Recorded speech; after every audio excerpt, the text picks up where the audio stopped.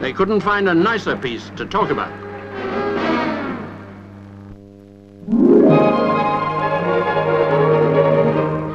Tomorrow's things are electric. That's what they tell us, and in view of the power cuts, that may well be true. But on British Rail, tomorrow's things are with us today. A vast mainline electrification scheme has just been put into service between Euston, Manchester and Liverpool. But while the London Midland region is switched on, the Western region has gone diesel. In little more than 7 years, they've spent £100 million on a fleet of 1,000 diesel locomotives and 450 diesel trains.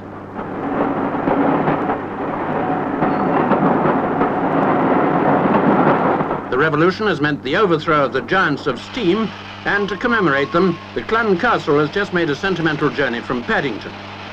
Steam trains have a fascination that may never be challenged by any other form of transport, and this is the last of the famous Castle class.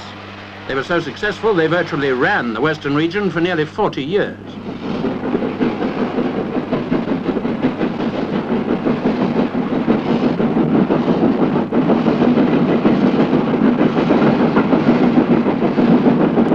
The change to diesel power has replaced over 3,000 steam locomotives between London and the West.